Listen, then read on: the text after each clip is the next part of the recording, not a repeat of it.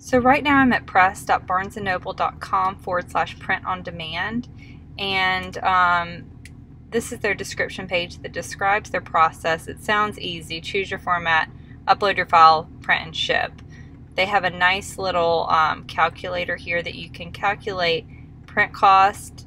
I did it and it seems reasonable. I mean, similar to CreateSpace or something else, $5.19 a copy. My main concern right now, I'm trying to find a printer for advanced review copies, so I wanted to see if that was a reasonable copy. And I'm going to click Get Started and just show you the process real fast. I'm going to say Tester Arc.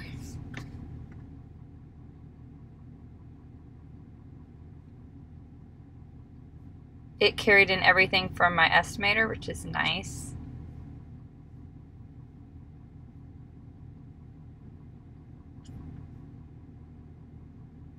So if you needed, it looks like if you needed a formatter, it's going to walk me through it, but I already have an interior file.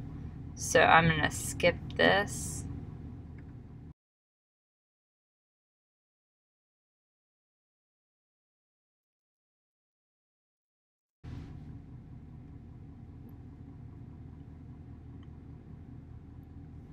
Lets you review the interior file. You can scroll through everything, make sure it all looks good.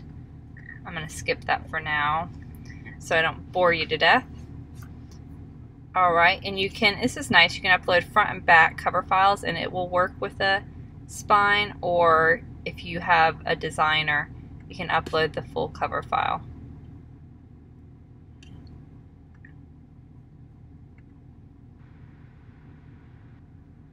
And it's going to show a preview here, and what's really nice is they show the cover and they show where the spine is so that you can make sure that the letters don't go where they shouldn't go, you know, that they fit inside the spine. And as you can see, this is really tight, but it does fit. So that looks really nice. That's a nice preview feature. You're going to click here, save and continue, and then review this before you place your order. And it gives you the actual price, which is really nice. Our team will review your book details before you order. Hit submit for approval. And say okay. Alright, so I will come back once I get that email and I'll let you know how long that took.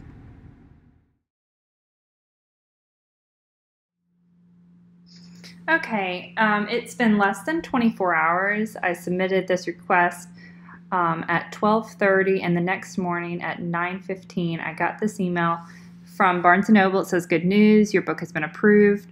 What's really nice again about this is you can order copies of a book that is not for sale, and the reason why that would be of interest to you is if you're doing a special edition that you don't want people to be able to buy on Amazon, or that you want to use exclusively for giveaways, or if you're doing advanced review copies of a book that is not published yet, but you want to have copies either to take to a signing or to give out to reviewers and bloggers. So I'm going to click here. So here you can see the print copy and the ebook copy, so they keep them separate. And it adds it to my shopping cart. I'm going to click View Shopping Cart. And again, it's charging me that $4.36, I believe. Let's see if it lets me type in a quantity. It does. Perfect. So I chose 50. I'm just going to see what kind of shipping and handling it charges me to compare it. Okay, so it will pull your shipping information from your Barnes & Noble account. You can easily edit that here. Delivery options, it says 2 days or more before shipping. I'll be curious to know what or more is, but it's nice that you have several different options, standard, express, or expedited. $30 of shipping for 50 books is not bad at all. I'm pretty happy with that. So my order total will be $268, and you can click Submit Order. I'm going to do a test run, see how long it actually takes before they ship. But this is pretty fast. 4 to 6 business days is pretty fast, and I'm happy about that. So you can hit Submit Order, and your order is complete. That's it. That's the entire process, how to order our author copies on Barnes & Noble Press. Now, let's say that you want to list this book for sale. And I normally publish paperbacks through Amazon's KDP print platform, and then also I use Ingram Spark for expanded distribution. But if it's really important for you to get in Barnes & Noble, it would be interesting to see if you publish through their press, if they're more likely to stock you, which would be an interesting experiment to do. I'm going to go back to the email I received from them.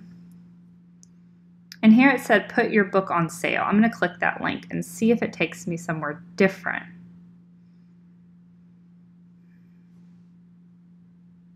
And it looks like it didn't. It looks like it took me right here.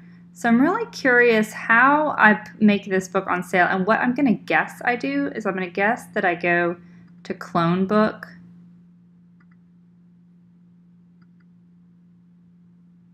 Click Sell Your Book. Because if you notice, there was a personal tag on that other one. And then I'm wondering if it pulls everything back. And if it does not, then that's a little ridiculous, because I don't understand why I would clone a book. But maybe it brings everything else back.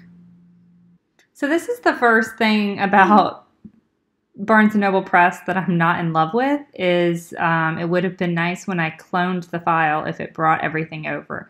But I'll let you take it from here. Bottom line is you're going to go through and do everything we just did again, except this time it is considering it a for sale book versus a personal book, and you will at the end of this process choose your sales price. So that really is the only difference. I'll let you get to it. Happy publishing.